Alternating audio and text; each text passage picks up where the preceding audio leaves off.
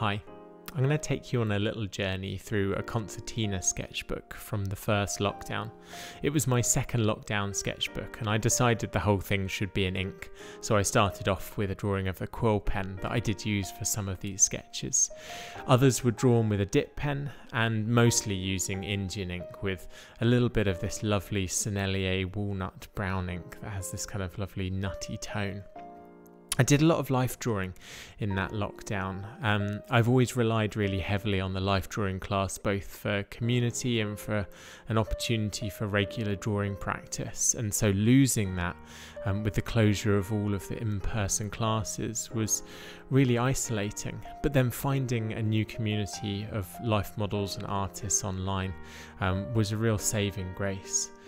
There's loads of creativity in those classes, so this is of my friend Naomi Wood, who's a writer and an aerialist, and I included one of her poems, Escape, alongside it just for a little bit of context.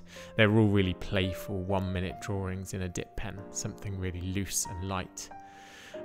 This drawing here never really happened. It was the start of a sketch on the wall outside my house, but I have been reading a lot more poetry in lockdown. I've found a lot of solace in it, so I included Stopping by Woods on a Snowy Evening, which is one of my favourite Robert Frost poems, with a kind of inverted image of the moon, an inky blot in the corner, which I was looking at as we drew.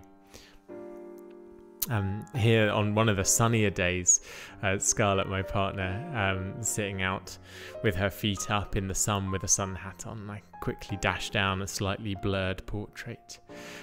Portrait drawing was another thing that really kind of got me through lockdown. So we started this online portrait club. And the first rule of Portrait Club is everyone has to pose for Portrait Club, so we do all of these quick 8 to 10 minute drawings of one another.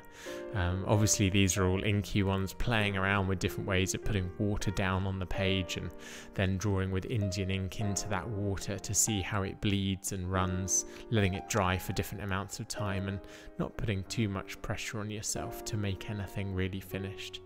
It was a lovely opportunity to chat to people and probably the only opportunity to meet new people that I found.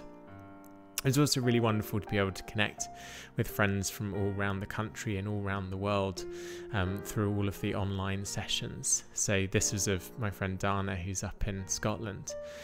Normally wouldn't be able to draw her because I'm all the way down in Wales, but the life drawing sessions online gave a great opportunity, and the same with Francois, who's over in London.